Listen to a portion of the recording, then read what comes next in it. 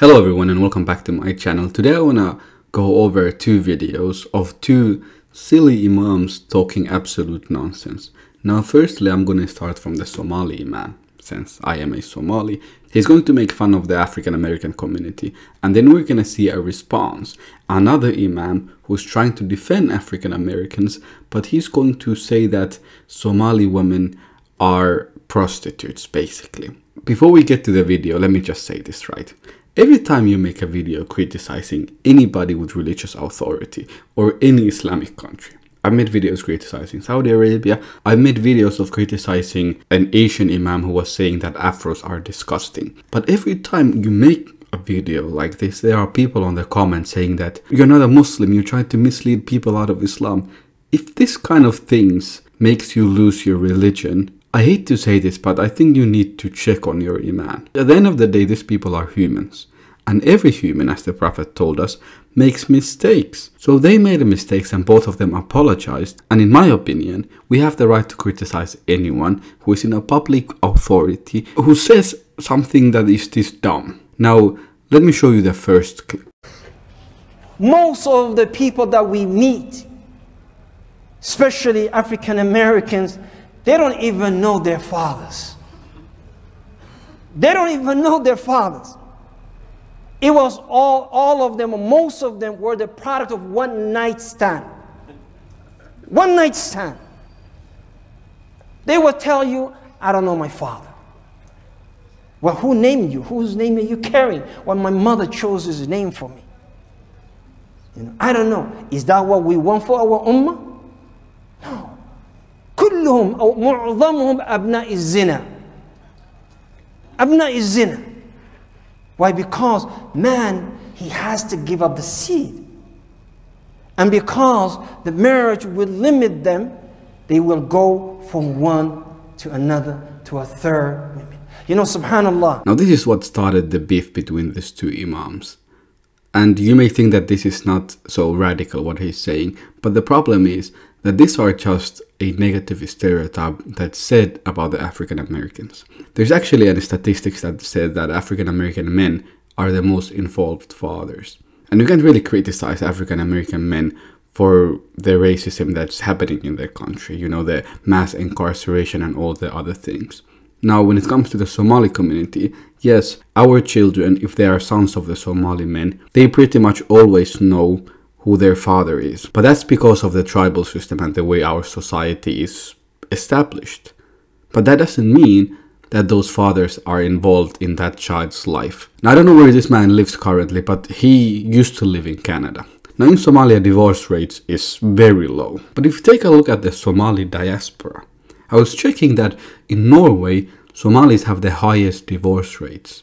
In many of the Western countries, Somalis have very high divorce rates, and it's one of the issues that is reflecting into our children.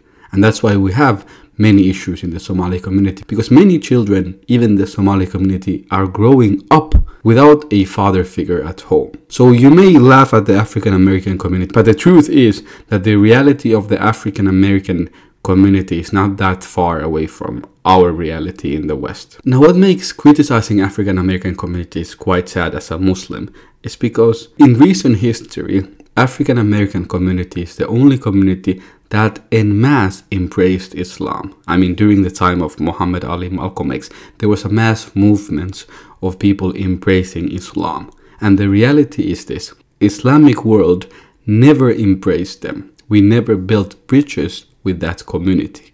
We never did anything for them. But we are the first ones to talk about Malcolm X and Muhammad Ali. I'm pretty sure this man can quote Malcolm X to you. I'm pretty sure this man can say all the great things that Muhammad Ali did.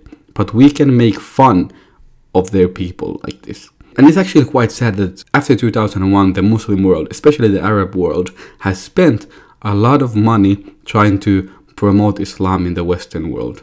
You know, all these da'wah centers, all these mosques, all these fancy events like the World Cup, all of those things are done in order to promote a positive picture of Islam.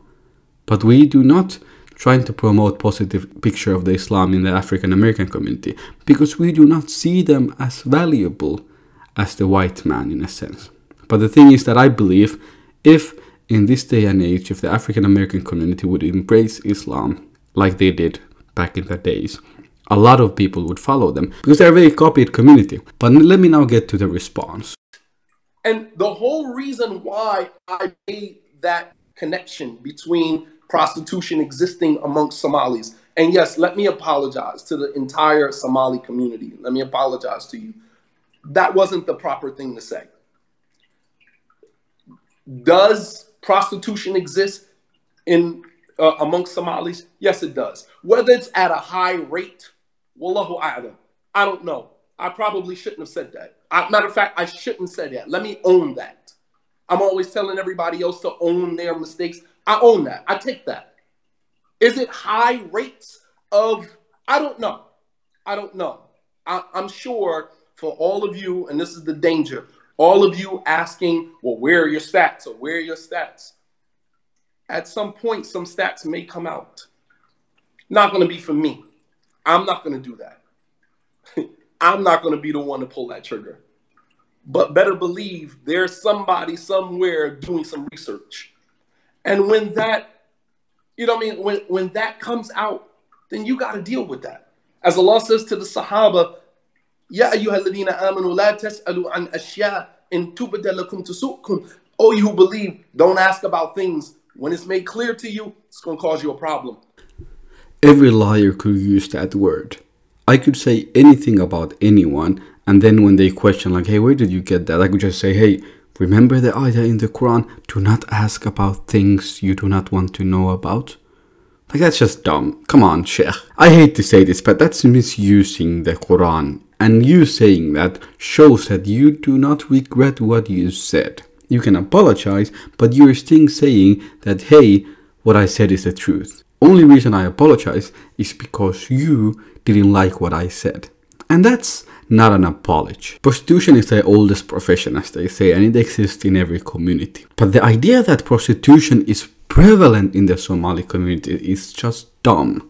Because Somalis, especially in the West, I would say is the most religious group. Now, if you travel in the Western world where Somalis live, you will notice that majority of the mosques, majority of the Islamic communities, majority of the people who are wearing hijab and adhering to Islamic values will be Somalis, especially Somali women. By the way, one of the video ideas that I actually have is based on the Somali fetish that is in the especially in the diaspora ummah, where every time somebody converts to Islam or somebody becomes more religious, what is the first thing that those people usually say? Hey, I want to get a Somali wife.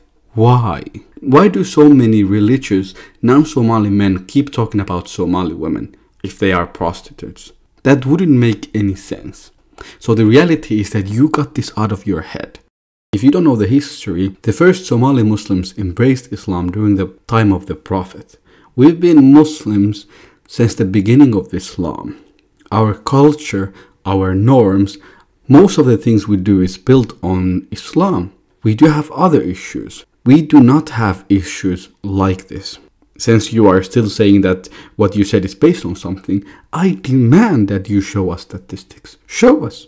Tell us where you got this idea from, because this is very disrespectful and this is very childish. Now, if you don't like what he said about the African American community, the solution is to criticize him, to say what you said is not true. I mean, you are the Imam. You said something. We want to see where you got it from. And if you do not have the statistics, then do not apologize like this. Say, hey, I got it out of my head. Maybe I heard somebody say something, but I got it out of my head. But anyways, that's all I'm gonna say. And if you like the video, please do remember to subscribe, like, share, and comment.